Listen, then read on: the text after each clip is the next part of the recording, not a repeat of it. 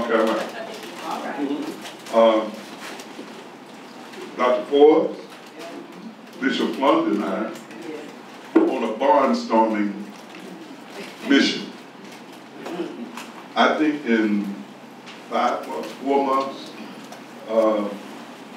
it wasn't always all 3 of us, but I know we hit 9 cities.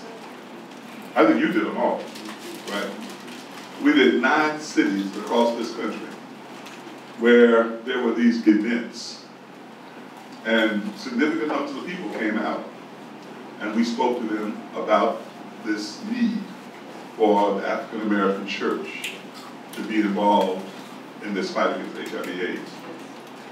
So one of those events, I was riding to the airport with whoever was driving us, and James Forbes leaned over and said, "Sanders, you need to get the CDC to fund you to do this in a way that allows you to have not just these one-day events, but do something that over time builds what might be sustainable." That was the seed that he planted in my heart that day. And here we are today. Because we actually got the CDC to agree and to buy into this model. Reverend Dr. James Forbes is a preacher's preacher. Yeah. He's a teacher of preachers. He is prepared in every sense of the word. If you're Pentecostal, he's been there.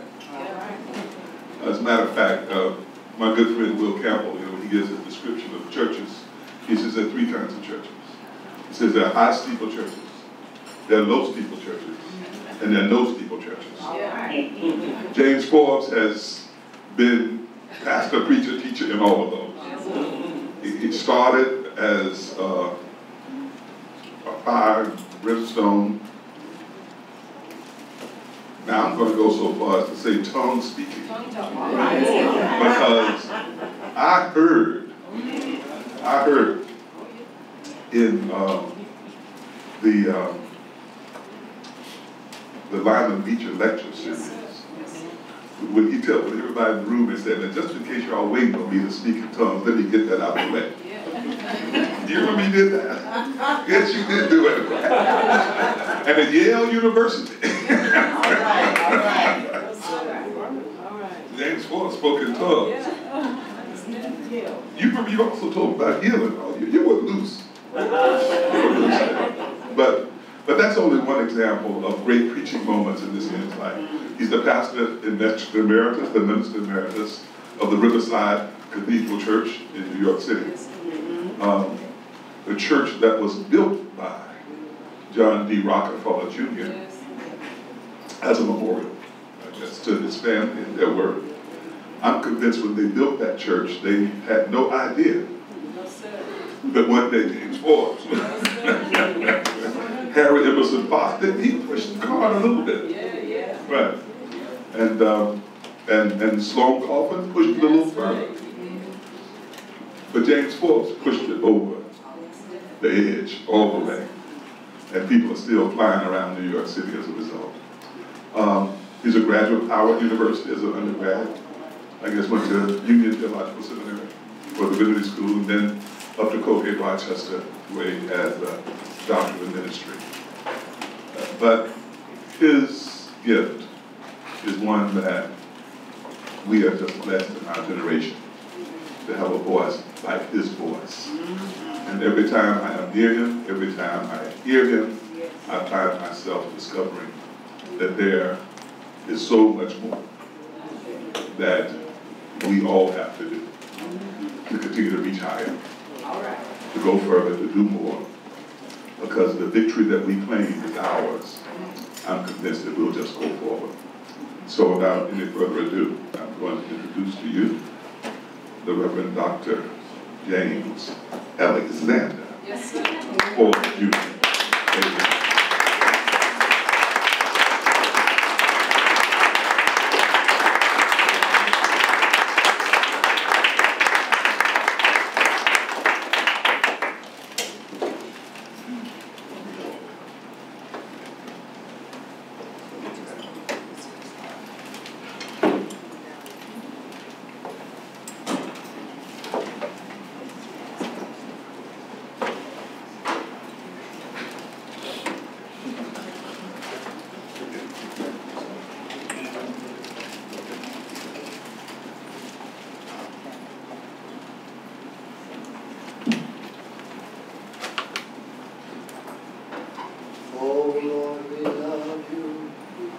worship and adore you. Glorify your name in all the earth. Glorify your name. Glorify your name. Glorify your name in all the earth.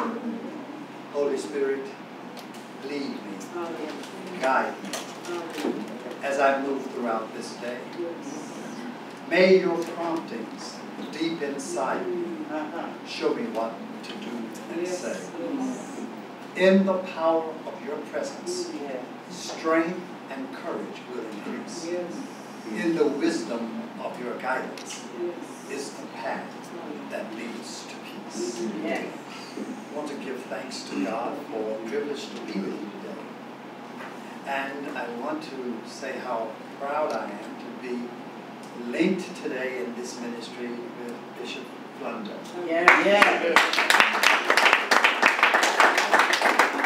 And to have a reminder of seeds that were sown for Dr. Ed. If I had any more seeds, I'd give them to him because he knows what to do with seeds. He knows what to do with seeds. That is the head of the Department of Health here in this community, who is taking time out from what must be a very demanding task. Just be with us, because in some way he senses that he may be God's gift to this community, and we may be gift to him as he fulfills his ministry.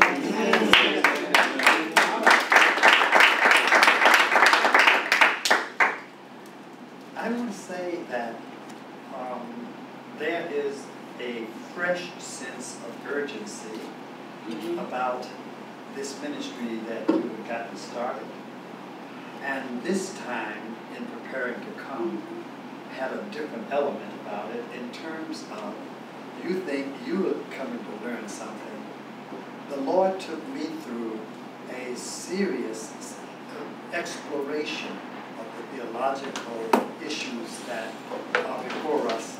And I'm going to share with you today something of what I have learned as the Lord was trying to speak to me to get me ready to speak to you. Sometimes we like to read the finished report of where we have come and read the polished statement. But I think you should know what went into my mind as I was thinking about what I was going to say to you today.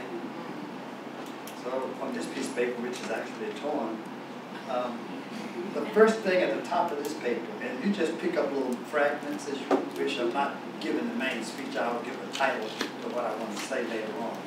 But the first thing that I wrote on my sheet of paper for notes is the addiction beneath the affliction. Whatever HIV and AIDS is, we know it's an affliction. But at the bottom of it is an addiction. I hate to surprise you, but the addiction is not primarily something that people with HIV/AIDS have. The addiction which leads to that affliction is in our culture in general. And I suspect that a case might be made to say whatever makes for HIV/AIDS, that we all have the elements of the addiction that leads to that affliction and other kinds of afflictions that we all have.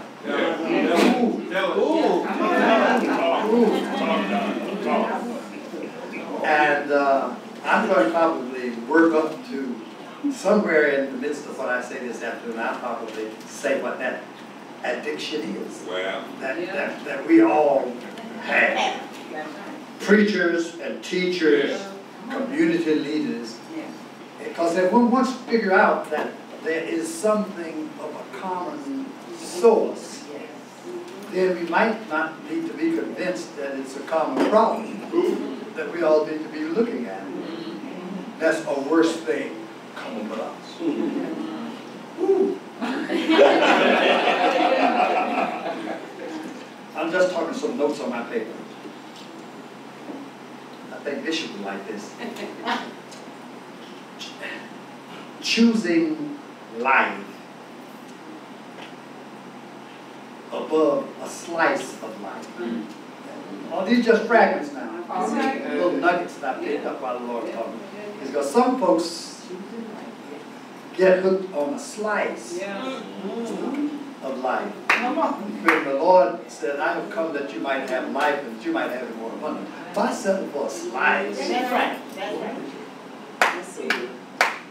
which is a profound translation of what Reinhold Niebuhr talked about when he mentioned the word sensuality. Yes. Sensuality for him was more than just about sexual interest, appeal. He said that we've all been blessed with multiple vitalities of life.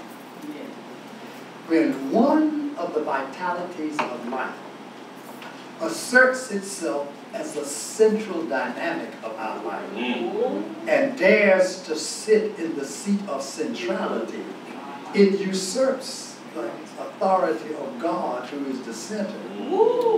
And once anything that ain't the center sits in the center, disease is on the way.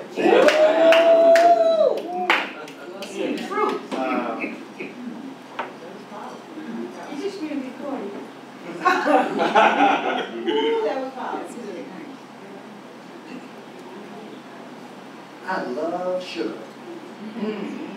It is one of the vitalities of life. But I also am pre-diabetic. If sugar gets to be my longing morning, noon, and night, and I make decisions about what I'm going to eat, or the exercise I'm going to take, on the basis of sugar, I may be sweet, but I'm dying. And you can fill in the blank for yourself. If there's any aspect of your life that decides that it's going to be the boss, and that all of the other aspects of our lives, our various organs, our body, mind, or spirit, is going to take orders from that one thing, you're in trouble. I'll just so. Oh, did y'all find this interesting too? I was reminded, as I'm getting prepared, Lord trying to get me to get. In a few minutes, I'm going to announce what I'm going to be talking about. These are just fragments. Good morning. Do you realize that growing up requires muscle control? So that the mother sits the kid on the pot and go make him potty because she's tired of buying all those pampers. And she actually doesn't know that she gets mad and wants to smack him up because he won't potty. Little does she know that his capacity to control his own sphincter muscles, as to say when he's going to do it or not, is a part of his growth and development. And pity the poor child that never develops his sphincter muscles. You're going to do more than buy pampers. You're going to stay busy a lot. You don't know which way the Lord is leading me in the light of this. Another line, on being in charge and not enslaved.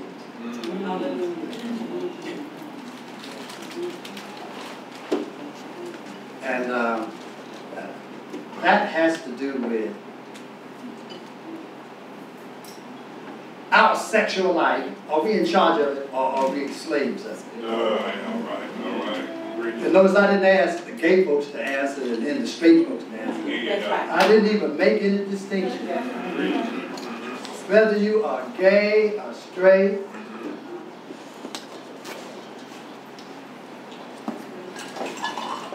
bisexual, transgender, and even if it seems queer to you. Are you in charge of it? Or is it in charge of you? Now, of course, if it's abandoned you as an area of interest or potential, you can stand on the side and look and see what other folks answer.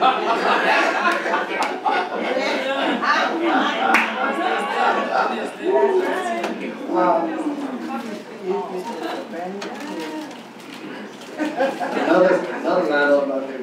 Emancipation from the power of our impulses. Yeah.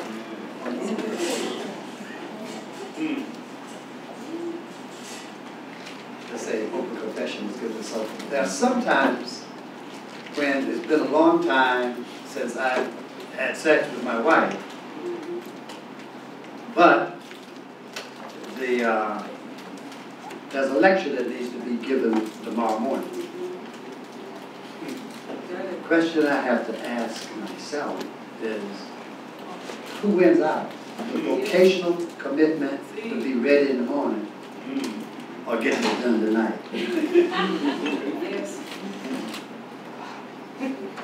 Well, So if anybody's shy, you might well look for the door, because I'm going to lay it out.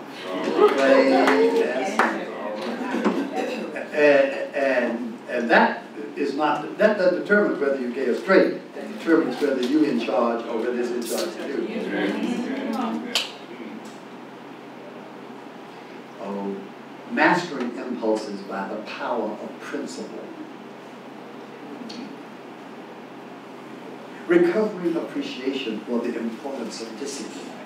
How about that? And then I read a whole lot of scripture. My eyes are red, not because I came in on a red eye, but I have to read all of these texts all over again, just make sure what I was saying to you today was grounded in the Word. I will tease you by simply quoting some things, and you can read it for yourself. I'm not going to take time to do all of this. 2 Timothy 1:7. For God did not give us a spirit of cowardice, but a spirit of power and of love and of a sound mind. Or, translated in my new Revised Standard Version, self-control. Yes, That's right. Someplace else in 2 Timothy, they talk, 3 and 4 talk about lovers of pleasure rather than lovers of God. Or we're swayed by all kinds of desires.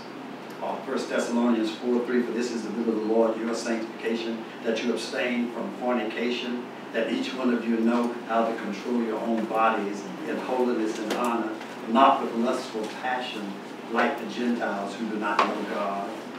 Now I mentioned that word fornication. I think you're going to say something about fornication again. Because I want to know, what do you preach about fornication in your church? Well, when have you preached about it? And did you say more than don't do it? Because if you didn't say no more than don't do it, it was probably not a very helpful sermon. That's right.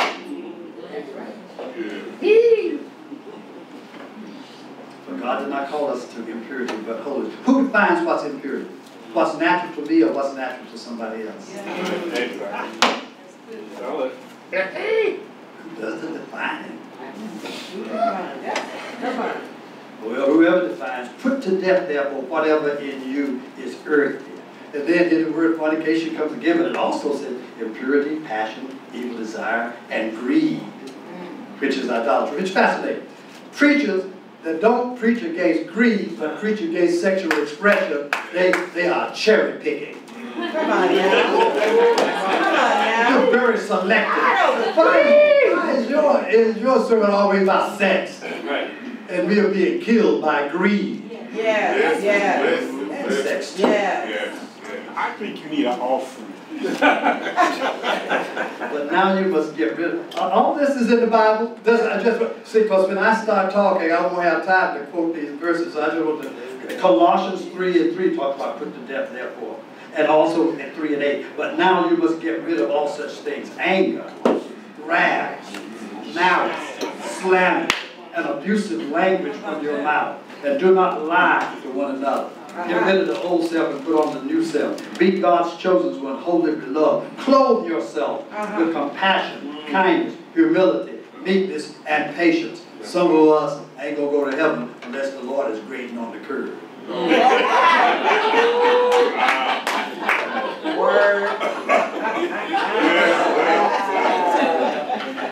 Anyway, all I just want to, and I'm reading and reading. I read for Philippians, beloved, put on is always true. By the way, this one was occasioned by Bishop Plunder. They've invited me to speak to their international convocation in July of 2013. And I don't like to accept the invitation unless I think maybe I might know what I'll be talking about. But see, we've gone from L, G, B, T, and Q. And some of I read in seminary about LGB, but I have never really understood what was at stake in the issue of T, transgender. Yes. So I told them, yeah, I'll accept on one condition, that you all make available to me some insight about transgender. That was the most helpful thing. Transgender. You understand what I mean when I say transgender? The people who are born and have complicating dynamics between the physiology and the psychology, or multiple options, or can either go to be, I can be a girl, or a boy. Get clear. And then either the doctor decides what to do, or then wait for the family to decide what to do, or the family wait for you to decide what to do. And if the doctor decided what to do, inside your head, he can't do what can only be done by you. And you got this situation where you got to decide, okay, so which one am I going to be? Which set of genitals am I going to keep? And which one I'm going to let go? And what kind of operation am I going to have? And what kind of hormonal stuff do I have to go through to make it work? And then complicated is if you decide that you already have friends, like some folks who have the complication. A man person who has double possibilities, married to a woman, can decide that he wants to have, since the psychology is more woman, he wants to make the sex operation to make him fully a woman. And then he has to decide if he's going to be a woman, is he going to stay with the woman he's married to, or does that mean they got to end that relationship? I'm reading up all this stuff about the complications. Right. Yes. And then, within the community itself, if they decide they're going to be one rather than the other, then the others get mad at them because they made that choice. Right. Anyway, it was all of this come up just because you were asking me to come to somewhere 2013 to talk to an international group of people. Absolutely. And I studied it. This is what the Lord gave me. This is what my text is going to be. I already know what the text is going to be. All right. This is from Philippians. I love stuff like that. 12:13, like this. Therefore, my beloved, just as you have always obeyed me, not only in my presence, but much more now in my absence, work out your own salvation. Fear and trembling. For it is God who is at work in you, enabling you both to will and to work for God's good pleasure. But that's what the text is going to be. July 2000. I'm already sure. All right. Wow. Yes, sir. You hit it, Doc. And while that has to do with the complication of the problematic, I think it's true for all of us. Yes. Each and every one of us, line us up around the building, examine us, do a psychodynamic inventory of our fantasies, of our desires, of our longings, etc. When you get through, guess what? She can't work it out for you, and you can't work it out for me. I got to do the best I can within the frameworks of the givens and the not givens. All right. Try to work out how, whatever I do, and this is probably the heart of what I want to say to you today. The goal would be that whatever I do, I have to try to live up to the standard of P within P, or OP within DP, which is my way of getting your attention to say the goal for each of us in regards to our sexuality, if we can do the best we can, and I'm going to talk a little bit about that now, get ready to come to what I was going to talk about. I would like for us to be able to say our pleasure is found within the context of divine pleasure. When we have discerned God's will for the situation that we represent. So that whatever I do, if I could say, Lord, are you finding pleasure in what I am doing? And if with integrity, I'm not talking about just putting words in God's mouth, playing divine ventriloquism, making a dummy out of God. I move God's mouth and say, if God say, I'm digging you, I like that. then even if you don't like me, you do the best you can and hope that God likes you in your stuff. That's enough text to read. I could read from Philippians. All of this I read. Ephesians. Ephesians 1:5. We are destined, God has destined us for adoption as His children through Jesus Christ, according to the good pleasure of God's will. The good place. So the praise of God's glorious grace that He freely bestowed on us in the beloved. Okay. And you can have impulses and don't have to act on them. Ephesians 4 says, 4:26, be angry, but do not sin. Don't slap nobody. Do not let the sun go down on your anger. And don't make room for the devil. That's right. All of Ephesians 5:10. Try to find out what is pleasing to the Lord. Yes, God. And then once you find it out, finally be strong in the Lord and in the power of His might. Amen. All of these are my notes. I'm not going to have to read them all to you. These are the notes that I use to think about what I want to say to you today. Now I'm going to tell you what I want to say. I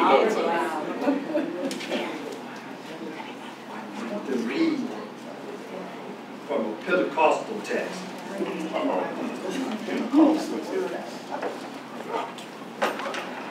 At least I call it Pentecostal because I used to hear it all the time when I was growing up. My dad was Bishop of United Holy Church of America, Southern District. Southern District. This is what it says, James chapter 5, verse 13. Are any among you suffering? I heard a brother in the back say, they should pray. Now see, we haven't read this a long time. Otherwise, you wouldn't have said what you had to say today. We haven't called folks to pray. A lot of folk are suffering out there. Yes. And we should say, well, we should pray. Yes. Are any cheerful? They should sing songs of praise. Yes. All right. The Lavender Choir used to be in my church. And Lord, no, in Riverside, could they sing? Yeah. Are any among you sick? Or could I say, are any among you sick with HIV/AIDS? Yes. Yes. If so, they should call for the elders of the church. Come on now. Now, I told you I've been reading the Bible, so I'm not just proof text and one or two favorite texts I've got. I've read a lot of Bible. It says that anybody out there got problems like that, that they should call for the elders of the church and have them pray over them, anointing them with oil in the name of the Lord. And the prayer of faith will save the sick, And the Lord will raise them up, and anyone who has committed sins will be forgiven. Therefore, confess your sins to one another and pray for one another so that you may be healed. That's the text. That's the text. For the next few minutes left, after I've explained what I was reading when I was getting ready to tell you what I was getting ready to say, I would like to speak to you today from the theme, Calling for the Elders of the Church. Oh my God. Our community is in crisis. We are losing the strength of our people through several threatening assaults against our well-being. We are losing them through wars on scattered battlefields around the world. Dying in Afghanistan, some are still there in Iraq, if the truth be known. And we may not want to say we got boots on the ground in Syria, but Drones in the air. drones in the air, okay. Not only Syria, Pakistan, and all right. Anyway, we got a lot of our kids dying in urban ghettos through gang violence. To be in a family where the credential is you got to maim somebody or kill somebody to get the love. Something strange about that. The mass incarceration of our youth depletes manhood for family life and the workforce. And contrary to what Mr. Bush was saying about Iraq having weapons of mass destruction, poverty is a weapon of mass destruction, even in the age of President Obama. Now, HIV/AIDS continue to drain the lifeblood of black men and women in startling excess of the national averages. More hours of being still carried away. So we are here today because someone read James chapter 5. All right. And Brother Sanders was hearing, and when they called for the elders of the church, he said, well, if that's what's supposed to happen, he did not want God to be guilty of fraudulent advertising. God had put an ad right there in the book, in the good book. You see, I'm giving you the number. Call church, C-H-U-R-C-H, number 1. Call mosque, M-O-S-Q-U-E, number 2. Call synagogue, 103. And he saw the ad and recognized that people did not believe it, so he's been going around the country trying to call the elders of the church so that God won't be discredited for fraudulent advertising. The Lord says if you want to deal with the problem, you get the preachers together. You get the clergy together. That's good, sir. And they'll be able to help. Come on, preacher. Well, I want to acknowledge that the reason we were remiss in the beginning, brother in the back, the reason we really didn't step up to the plate at the beginning is we really had not paid attention to James 5. We were busy preaching the word. And we had heard, touch not the unclean thing. And we joined the morticians. Can you imagine that the preachers joined the morticians in being scared to pick up a body? That's right. And the Lord did not give us the spirit of fear. Well, where'd you get it from? Well, Anyway, now we know that the advertising put in the book by God said we could do something about it. And that we have been given a special responsibility, and if we don't do something about it, we have to give an account for our lack of response. So I invite you this afternoon in the time that I have left to consider the possibility that the whole process of the HIV/AIDS pandemic was a race and that things have improved. We've come a long way. But that in a relay race, there is a final lap. And I want to make the case that the baton is now, it doesn't mean that the health department is already running in the race. You know, the CDC's running in the race.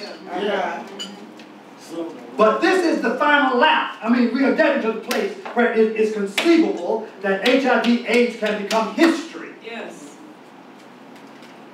And they are running, and they've got to, even if they don't want to, they've got to hand the baton to us for the final leg of the race. And I'm getting ready to tell you why in a few minutes.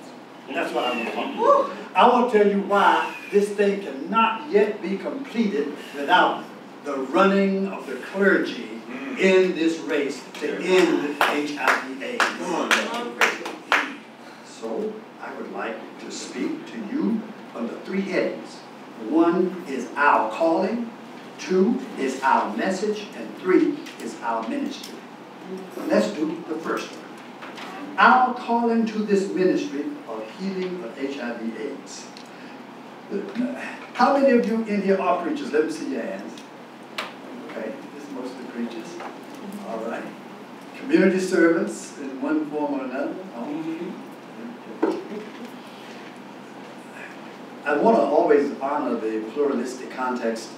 Are there people from other religious traditions other than the Christian tradition?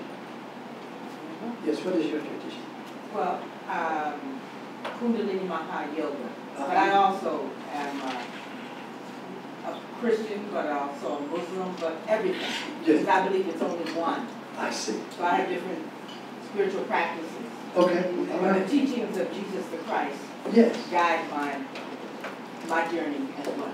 But your practice makes it possible to Yes, my discern more practice. deeply Yes, what he had in mind. absolutely. Come on now. Okay, all right. Okay. Anyway, most of what I'm saying then will be within the Christian context. So I'd just like to be inclusive whenever Thank you I need so to much. know who's present. Right? Good. Number one, Jesus. Jesus modeled the ministry of healing. And now I'm going to do this more, I think, formally. You and I know we all preach about Luke 4. And we love that passage. Jesus stood up for the reading that was given to him, the book of the prophet Isaiah. And he opened the book and found the place where it written the Spirit of the Lord. We love that. But the truth you need to know is that Jesus was not primarily just a preaching preacher. Come on now. Jesus was a healing Yes, sir. and a preaching, Yes. teaching preacher. Uh-huh. So that in the, maybe I don't even know about, in fourth chapter, when he got through preaching, you know what they did? They ran him over the hill, or tried to throw him off the cliff. Don't mention the word cliff. I'm so worried about the economic cliff. Press station and all that. Don't even mention that, makes me nervous. By the way, if you haven't ever been threatened with being thrown off the cliff, you're not preaching in Jesus' style. And so many preachers that are not here today are afraid their people will throw them off the cliff just by coming to this meeting. All right now. God throwing you off the cliff. Hey, if you haven't been threatened with being thrown off the cliff, you didn't speak to Jesus' word. Not clear. Scared to come to a meeting and talk about HIV/AIDS. You ought to turn. Give me your credentials. Be careful, be careful. That's the truth. Well, Jesus got through, recovered, went to Capernaum, and went where Peter's wife's mother was there. And she was sick. And they told him about it. And he didn't say, well, you know, I had a service this morning, we're going to go to the place. No, he didn't go to the place. He said, where is she? And he went in there and put his hand on her. And when he got through touching her, she got up and fixed something down. Oh, what a mighty God. None like her. Awesome.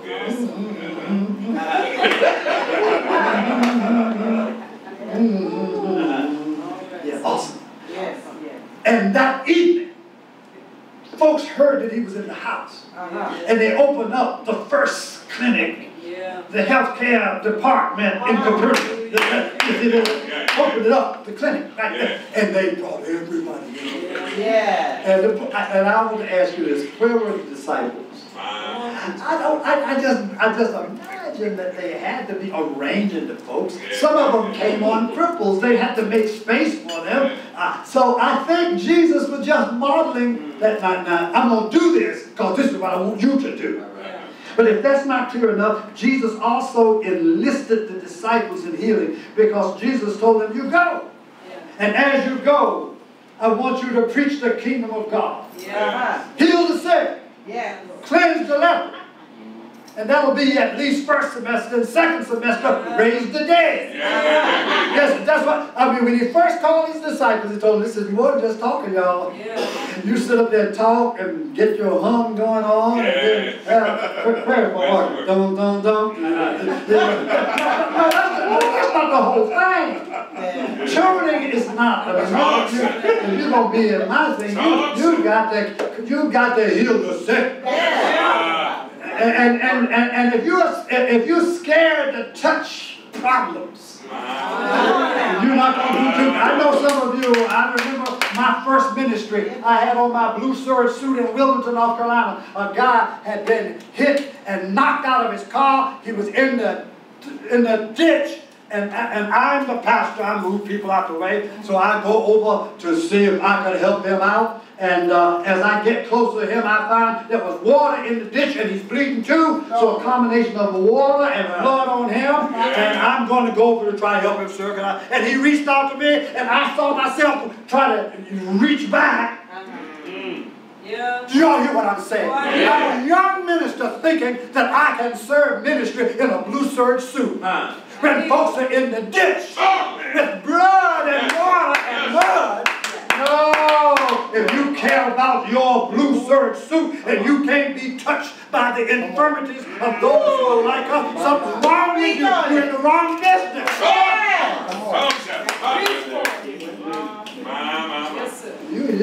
This ministry has peril in it. Yes, sir. It's the truth. I think you thought that Jesus didn't mean that they were to do it. Just check this out. This is so relevant to the age ministry. You'll find this interesting. That they passed by a man who had been blind in his spirit.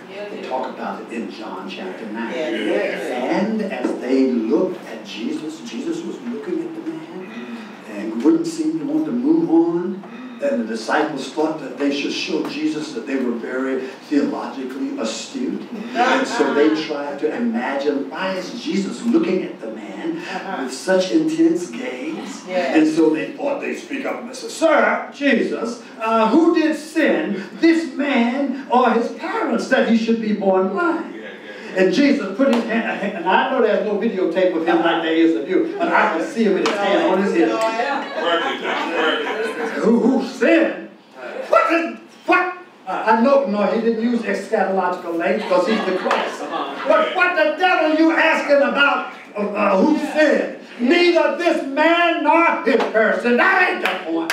The point is he is blind, and the reason is there primarily is that the works of God might be manifested on it. So y'all stop worrying about the cause.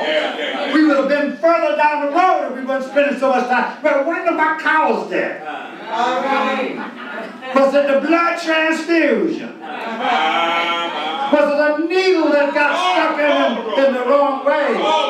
Or was it something about sexuality? And was it sex with the right folks? Preach, Jesus said. Help us today, Jesus. Shut that sophomoric ignorance up. Spending your time trying to analyze what caused what. Because whatever caused it, something caused that caused that. If you want to go to the infinite regress to get to the origin of sin, you got a long journey to go. And when you get through and put in your report, you will still left out something. So don't spend your time in a whole lot of analysis. But I wouldn't mind helping them, but you know they did the wrong thing. Yes, sir. Yes, sir. All right. Jesus says no. That the works of God might be manifested. And then the King James does not say it, but the New Revised does. It says, we must work the works of the one that sent me while it is day. For night is coming when no one can work. That's it. He told them, we must do it. We must do it. What you see me do, that's what I want you to do. Yes, sir. Yes, sir.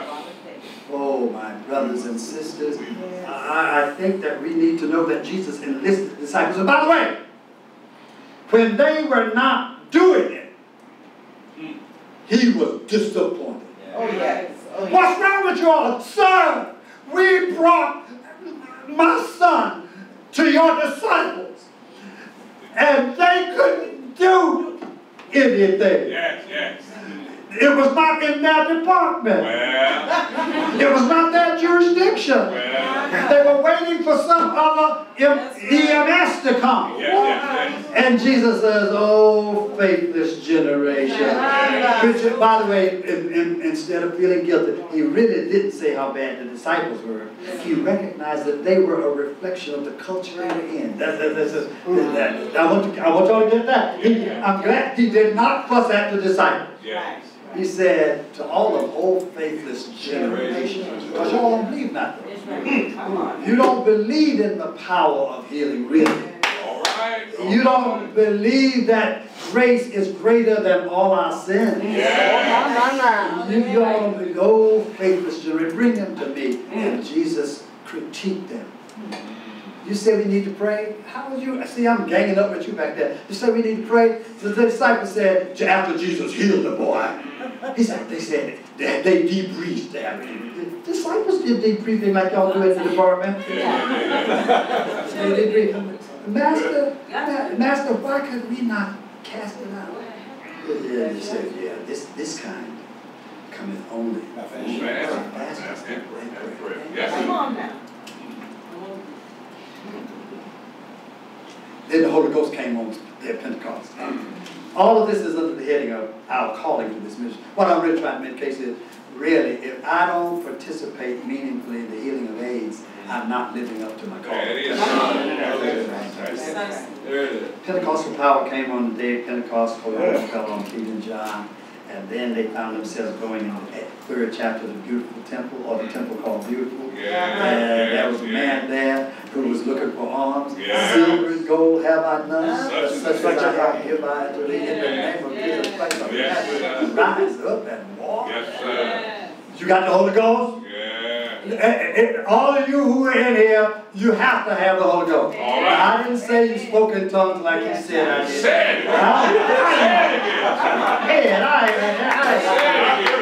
My tongue just got tangled up. You know if you say thank you fast enough, I might give you help from God. You never know what happens. Yes, sir. Yes, sir. I believe it, You, how many of you are ordained? Let me see, ordained. I believe it, Tim. You ordained? You know, a mother, as her husband was being ordained, and all the robed preachers gathered around, and her sons asked Mama, what are they doing to him? And Mama said, they're taking his spine out.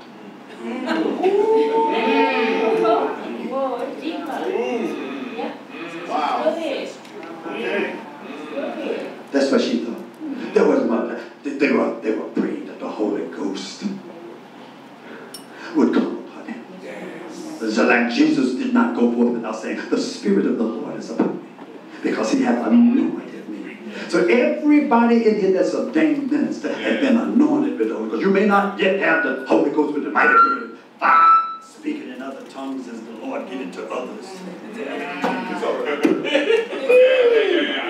But if you are ordained, Yes, sir. then the Holy Spirit, from all the rest of us, either we were fakes that prayed over you, Yeah. or you the fake that's running Yeah. without you. The Holy Ghost is in you. Yes, sir. Yes, It's the sir. truth. Yes, sir. You got the Holy Teach. Ghost. I mean, well, the Holy Ghost got you. Teach.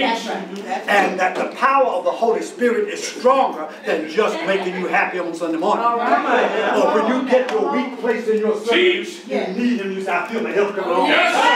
Well, I had the help when you got started. Yes, sir. The Holy Spirit inside of us is the power that helps us to heal. Come on. If you haven't tried it, you ought to try it Sunday morning. Yes. Is there anybody here that's sick? I know I'm not not Oral Roberts, and I know I'm not Catherine Coleman, and I know I'm not Benny Hinn, but the Holy Spirit is the healer.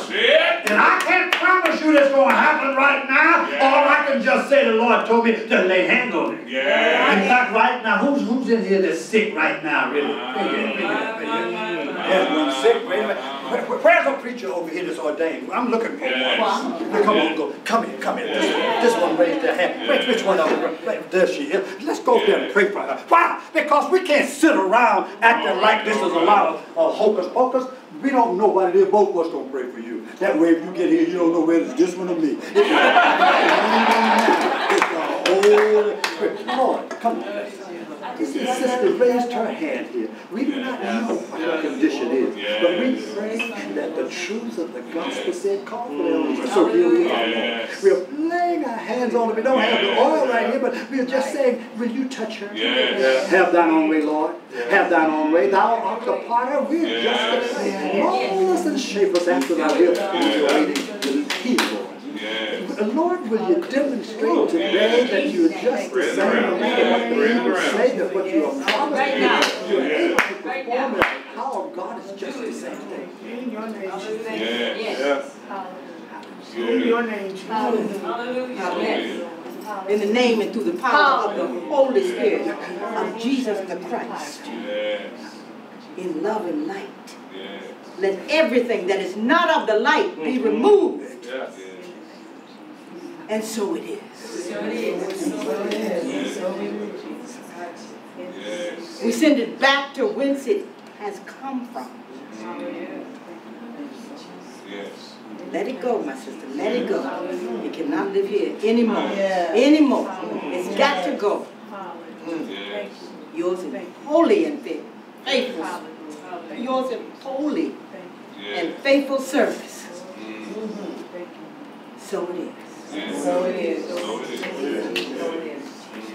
Let the church say amen. Let the church say amen.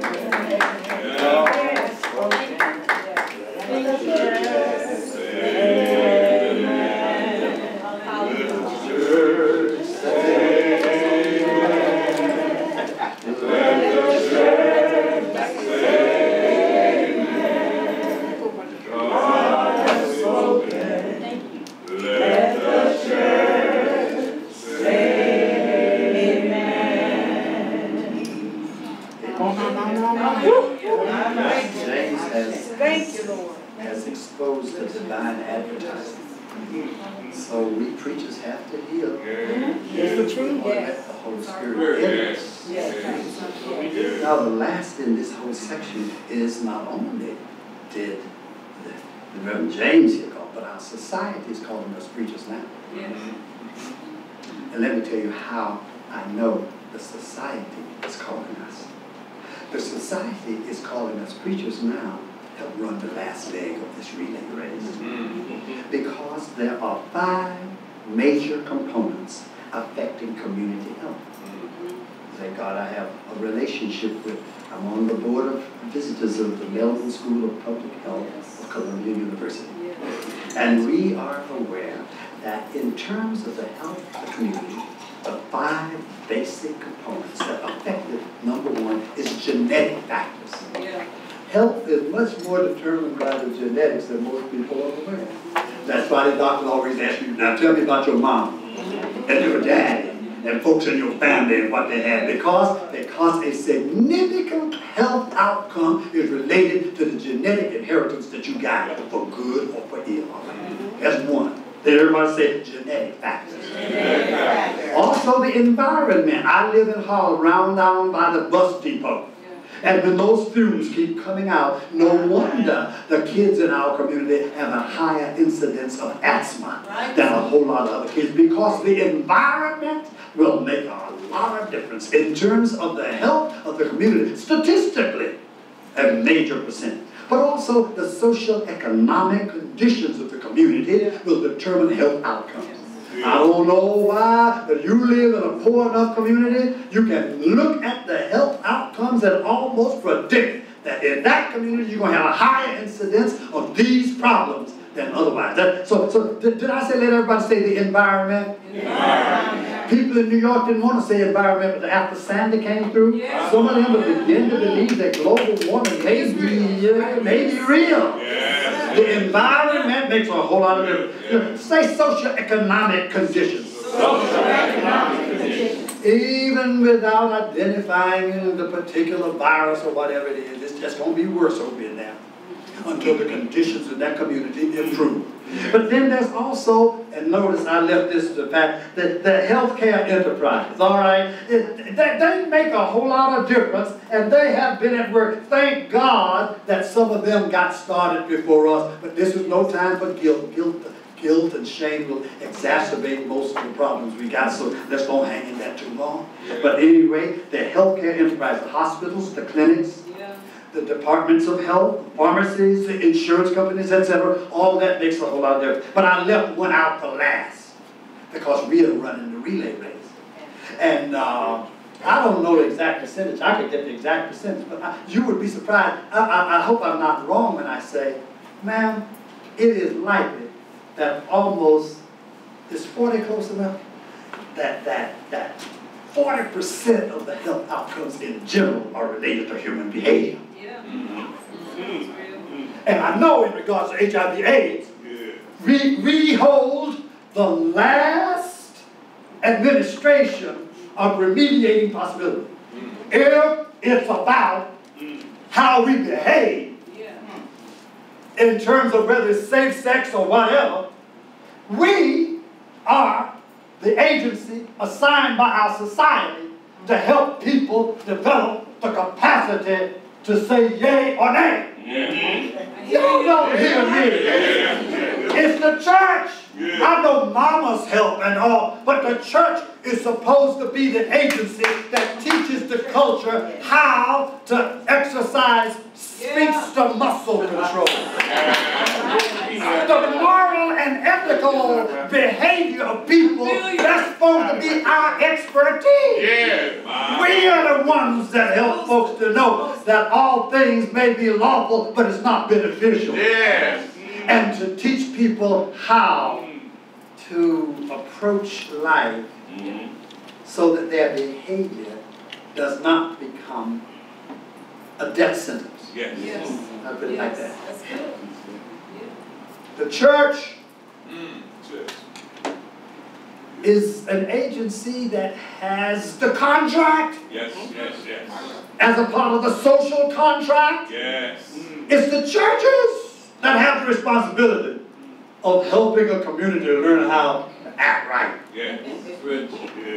Switch. My. Did you know? See, you just thought that the reason we were helping you was because we like to show we have community consciousness. No, man. It's our job. We just glad you're there to help us. We're not here to help you. We're just glad that you are here to help us do what we are supposed to know how to do. And since it has to do with sexuality a lot, in this case, that's why early on I told you that I think that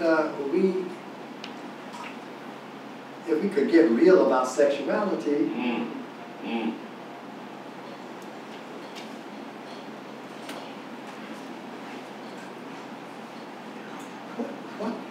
what are you prepared to teach people about safe sex?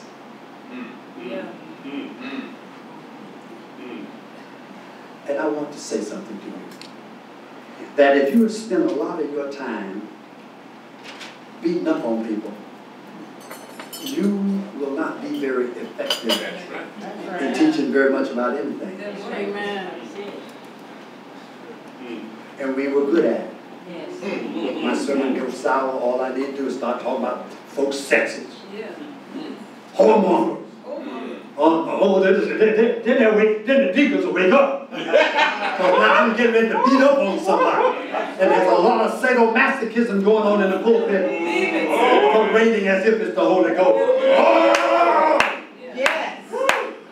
But then you start beating up on somebody. Yes. And folks like to hit me again. Yeah. I ain't into that, y'all. Great. No, sir. No. So anyway, in the realm of human behavior is the possibility of ending the epidemic. So I was under great conviction because I had to think about how good a job have I done helping to equip people. I want to tell you, you all thought I was just trying to give you shock value.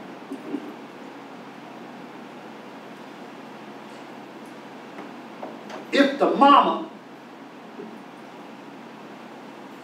beats up on the kid in regards to potty training, it may very well be that the mother, without knowing it, the mother surely wouldn't do it if she thought about it, would not have spent time trying to establish her as the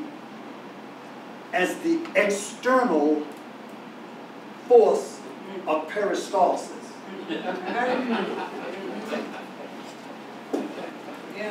Got it. Come on now. Preachers used to act like it was their responsibility Right. Right. to help folks be in. Yeah, I got it. Work it, God. I'm going to control those things. I'm going to control the rhythmic process by which your large intestines empty yourself. Yes, we did. We acted like the primary thing is doing what Reverend Pastor said. And if you cultivate a culture in which folks think primarily about what the pastor say about it, then you have to be with them in the bathroom. Yes, sir. And you also have to go with them in the bedroom. And you have to pick out who they're going to go in there with. And then you're going to have to watch what they do. And you're going to have to deal with the consequences of what they do. Yes, sir. If you want to take responsibility for the sexual life of folks, go ahead. I found out all I can do to try to be a pretty good steward of what I got left. You know, what I got left. Do y'all understand? I'm dramatizing. Mister, I hope you won't show this to anybody out in the public. This won't look right. The point I'm trying. The church thought that it was being righteous unto God. Even Jesus told Judas, do what you're going to do. If that's who you are, you might as well learn that you are headed for judgment and perdition. They don't need me saying, Judas, please don't die. All right. Yeah. I hear you, sir. Do you want children who learn that it's my responsibility to decide what I'm going to do with myself? I can't follow you to your junior senior prom. I got a revival to do, so I can't go. Do you cultivate a sense of responsibility? To do what's right? Do you teach them why this is wrong? Do you oh, Betty Ford, I appreciate your saying just say no, but why? Unless you deal with a different kind of people. Well, because it's not good for your health. Why? If you're not prepared to answer 25 whys, then you haven't taught yet. You need to revise your lesson plan to help people understand that there are reasons why. And I mentioned fornication. By the way, I want to ask you all, y'all are in more, I think, righteous churches than mine. I sit down, try to do pastoral counseling, and then I get to the point I want to talk to you all about the sexual stuff. But Reverend, you know, we've been living together for about, I think, you know, we've been living together for a pretty good little while. In fact, I hate to say this, I guess, just a very small percentage of people that I got a chance to marry where I was that hadn't already known a little bit more about what I was going to say.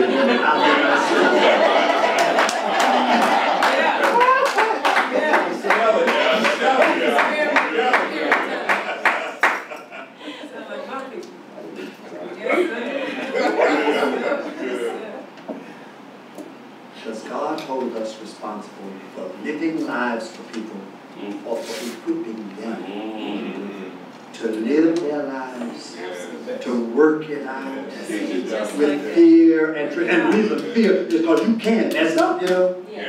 So that's why it's fear and trembling, because Lord, I want to please you, but I want to be pleased myself. And so a fundamental change will have to happen. If you want to teach these people, somehow we got to go through a process. I'm going to mention this now, and I don't know how long I've been talking. You all right?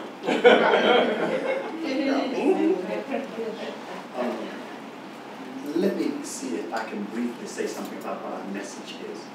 And I'm going to do this in very short. And our message, I think, should be that our God wants us to be well, wants us to be whole, and wants us to live the abundant life. And also, God calls our attention not so much to the cause as to the cure in our situation. And that each preacher, and I guess that's why you have to have an extended program, because you can't learn it all in one day. There is such thing as body theology. And all preachers have, whether you went to seminary or not, you really do have to have a basic grasp of body theology. And body theology might teach the following. We are fearfully and wonderfully made by God. Oh, these bodies are wonderful. Oh, thank God. Thank God. That's good. If you think that the body is bad, that's the alien form of theology. I mean, you might want to call it bad, but God said, I made it. Yes. Now, maybe there's some flaws that have come along, but fundamentally, I made it. And let me mention primarily about sexuality. Sexuality is a wonderful thing. Do you realize that if there was no sex, there would be no continuing life? You don't realize that. So it's a good thing. Oh, it's a wonderful thing. And because it is so essential to the continuation of the species, God has made it to be a pleasurable and powerful dynamic in our lives. And until the church could get to the place that can say, thank you, Lord. You woke us up this morning. Our bed was not a cooling board. Our sheet was not a rain. Thank you, because you gave me a mind to get up. Thank you for putting food on the table. Lord, thank you for the gift of sexuality. Oh, thank you for the joy and the fellowship and the communion that's made possible when bodies meet together in your name. Until Yes, God. we can be as grateful for the gift of sexuality as we are for the plate of food we're eating or for the friendships we know. We are still, as it were, in the kindergarten of the body theology. So we need to be able to celebrate that. And we say, the Lord is such a wonderful and powerful gift. Give us the strength to know how to possess our vessel in sanctification. Yes, I pray that too. And about fornication. Since you thought I was going to leave it behind. That too. I really think that if you teach fornication, a more important word to say than don't do it is to say why somehow it keeps cropping up in the Bible. I would not advise you to go through a long detail of all the ugly things that could happen, like infection, conception, and detection. Yes. What is that? I would say to people, I was so disappointed when my daddy told me, boy, you know what we preach around here, not supposed to act married till you get married. But listen,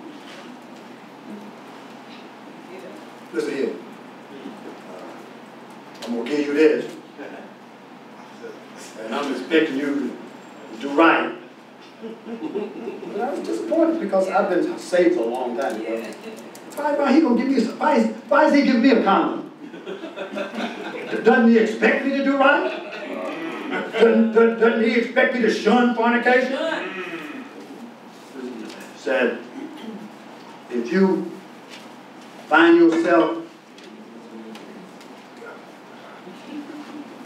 not doing what you're supposed to do, you have this, you know how to use it? I was so disappointed. That he act like I wasn't gonna always say yes.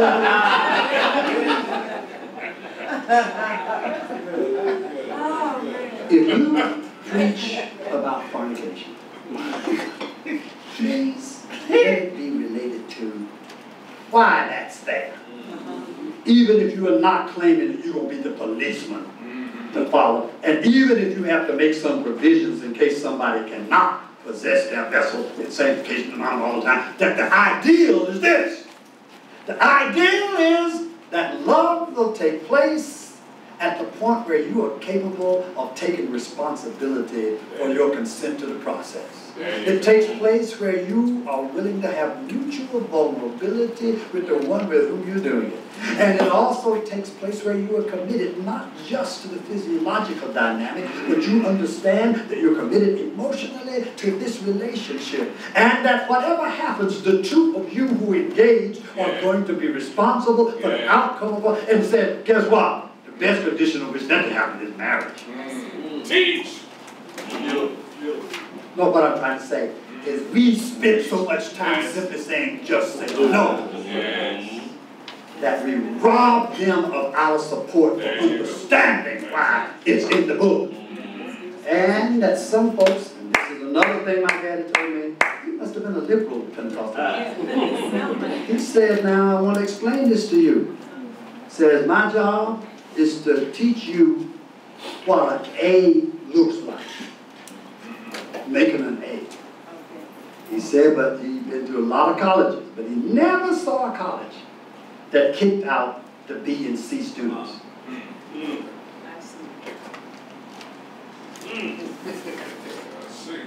That's good.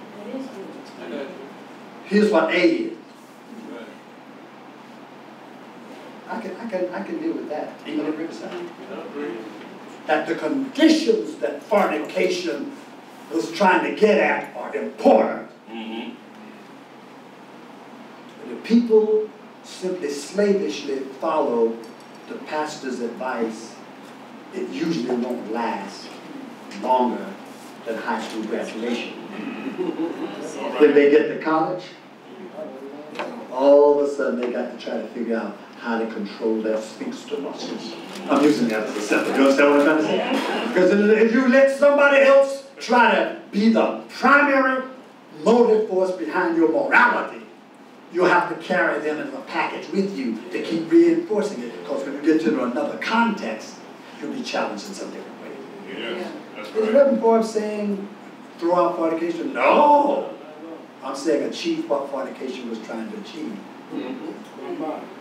Anyway, that's all I got to say on that. Now I'm coming to the end. In terms of our message, in body theology, there is a formula for health, happiness, and healing. And I've already told you, so I couldn't hold that back. OP within DP.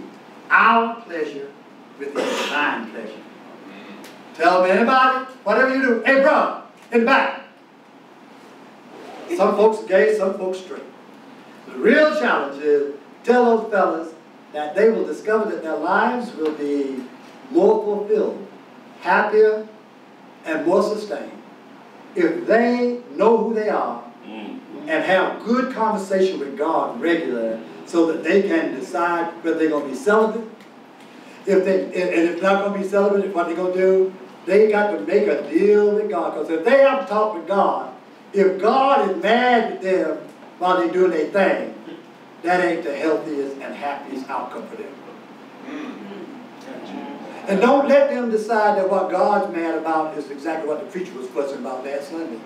They got to know for themselves. And therefore, they need to go to some Bible study with somebody that's trying to teach them And in our church, we against gays, all right, but we need to let you know what the Lord is trying to get at. You do the best you can with what you got. But this is what we are trying to achieve.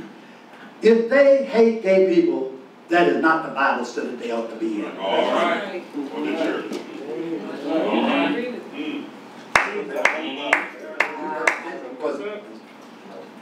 They won't be able to help. Anyway, we are called to make sure to present our bodies as a living sacrifice. I had to get Romans 12.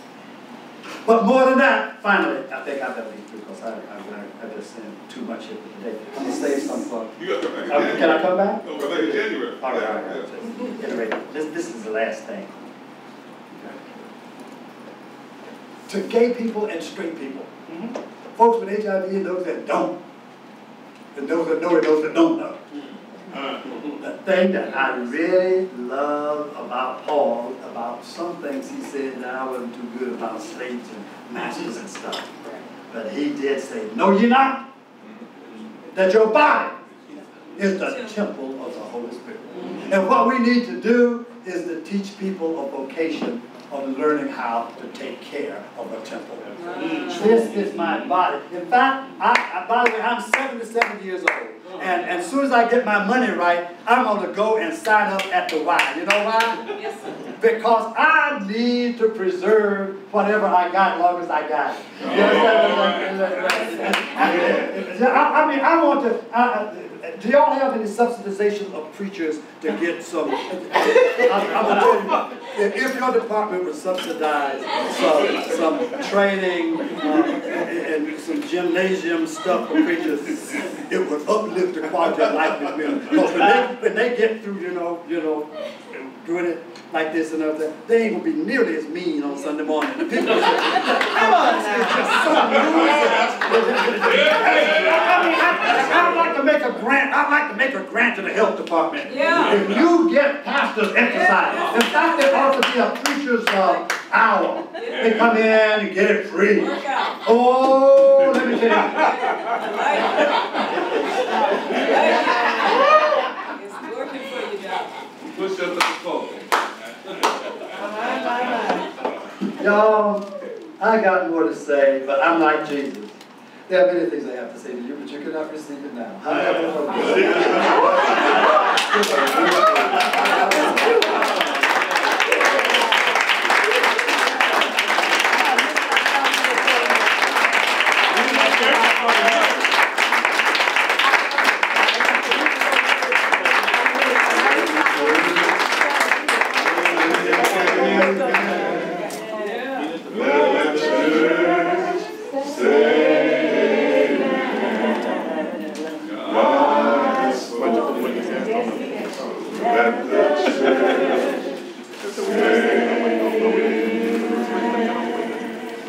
Spirit tells me just to say, Bishop Hunter, come on.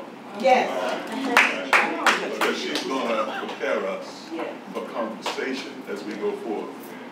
Donna Allen is the only one of our panelists that's here. And you can work her into that any way you. Amen.